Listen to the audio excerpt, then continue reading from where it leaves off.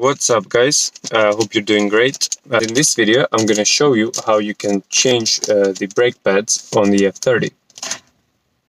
First let's loosen up the bolts on the wheels.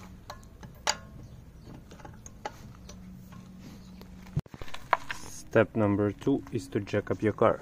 There are these specific jack points that you have to use in order to jack up your car.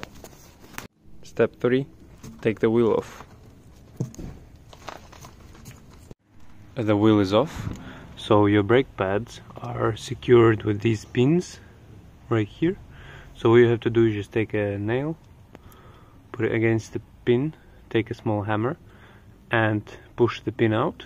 Once you push the pin out, you will be able to take the brake pads off. So 2 pins are out. Then there is this bracket that holds the pins, brake pads. So now you can just sort of wiggle the brake pad out of the caliper.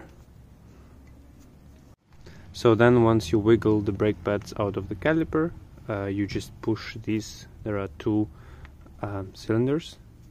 You push them in and then you put the new brake pads in. Now for me these brake pads are new already and I need just to replace the wear sensor.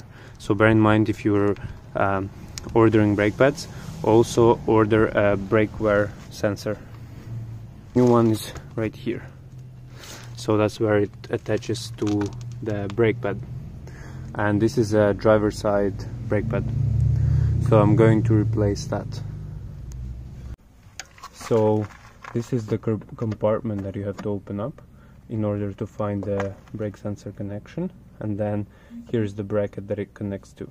So just take a flathead screwdriver and push it out, and then there is another one right here, also push it out here. Then once you've done that, you just have to take the screwdriver again and push the sensor out from the brake pad like so. Then you have to do the same but in the reverse order. Just one thing you have to keep in mind. So you see this thing on the sensor? There is none on this side, but there is one here, and that's basically your indicator that the brake pads are worn. So just make sure you install it correctly. So this have to go on the inside of the brake pad. This part has to go on the inside. So let's just do the same in a reverse order. So push the sensor in like so. Just make sure that it clicks and sits in there snug.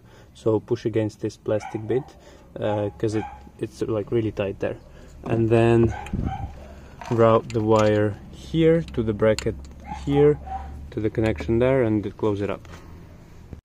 So everything is in now. It's clipped here, clipped right here, it's in there, closed up.